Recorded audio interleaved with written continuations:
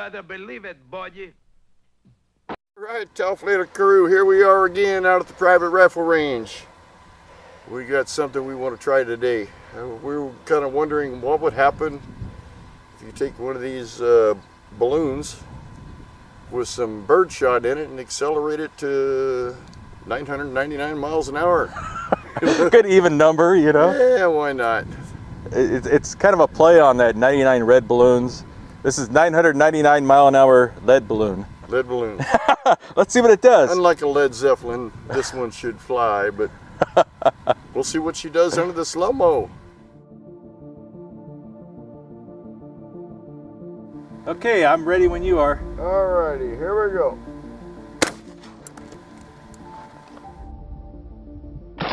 Okay, let's look at the high-speed footage and see what happened there. This is using a rifled barrel. Right out of the barrel, the balloon had burst. It's really hard to see that small shot, even with the in high speed. But a few of the pellets hit that pressurized bottle and just put holes in it instead of bursting it. Without spin stabilization, let's see if it does anything different. Okay, I am ready. Here we go.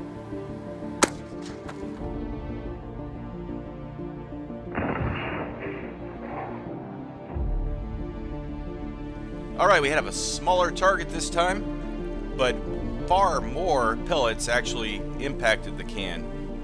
Now it's really surprising, even though those balloons are really tough and stretchy, they still burst when we accelerate them to these kinds of velocities, right out of the barrel.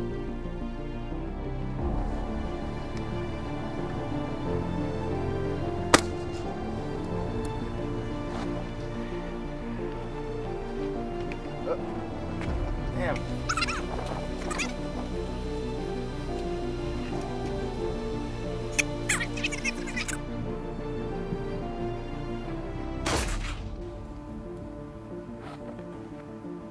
SpongeBob has left the building.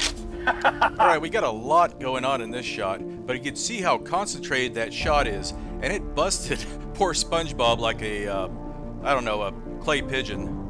And I've got to admit, I didn't expect that sort of damage. There's nothing really recognizable left of SpongeBob. So far, the balloon mod has kind of been acting like a way to control the spread of the shot. Kind of like the flight control wad. Now keep your eye on that balloon as it pops again. It catches the air just the right way that it inflates and pops. That just gives you an idea how fast these objects are accelerating through the air to cause something weird like that to happen. I always love coming home and seeing all these weird little surprises that we never would have noticed in real time. Okay, we got my grandma's PT Cruiser out here.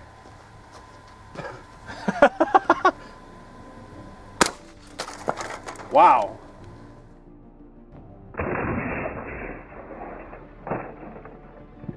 All right, what happened? Yeah.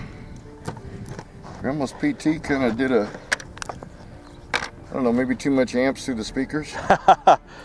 Thumping stereo. Anyway, we thumped it pretty hard right in here. Pretty concentrated. Pretty good pattern. Yeah, look at that. Very tight pattern. Bulletproof windshield. Yeah? Yeah. And it went out there about 15 feet and landed on its wheels. Yeah. Like a Volkswagen.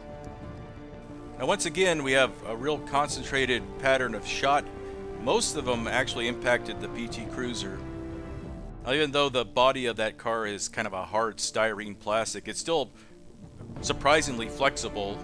Now, most of these targets came from my wife's world-famous garage sales, that stuff that did not sell, stuff that it just didn't work or anything. So, hey, we'll make a target out of it. It's always fun to see goofy stuff like this getting blown up, you know.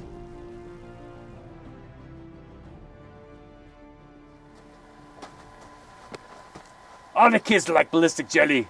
Okay, I'm ready. Alrighty.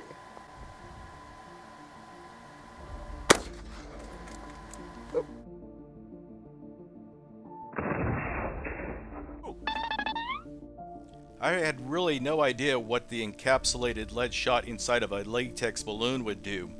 And really what I was expecting was the balloon to not pop at all, and it would just fly along and do some really strange things as it flew through the air. So I'm surprisingly wrong so many times that I've lost count.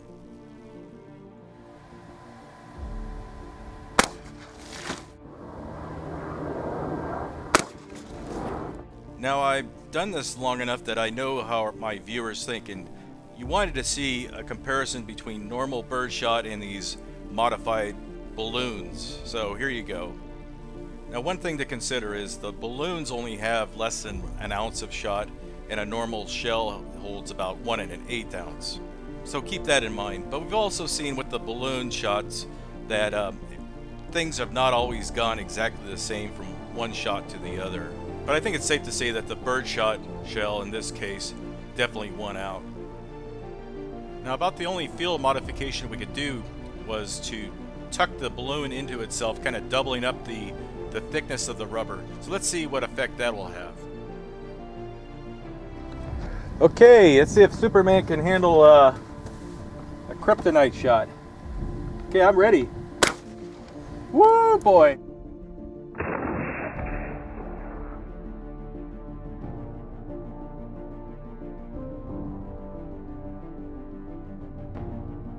And finally, we have one solid projectile, and this really was what I was hoping all of them would do. It's really interesting to see how that latex flaps around in the wind like that at such high speeds. Now, we probably would have done this to more of them had we known what was actually going on. Sometimes we can't really tell what we've filmed until we get home and review the footage. Now, despite the massive impact that Superman took, he did a pretty good job of holding up his composure and playing it off.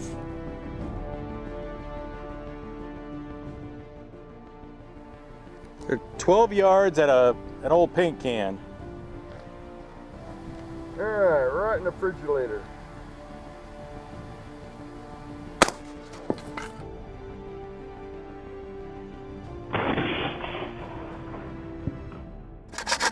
Pretty concentrated amount of...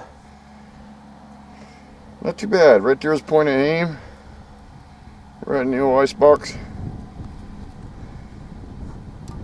I don't know if these are the answer to any question that was ever asked, but we had to try it. I don't think it'll replace the wax slug. No. Oh well. Maybe somewhere in between. Yeah. Now again, we had a nice tight pattern. There were hundreds of holes in that can. Some of them went straight through the can, which is kind of surprising, especially with birdshot. I don't know if we've reinvented anything, if we've made anything better or not, but it was still an interesting experiment, and I hope you enjoyed it.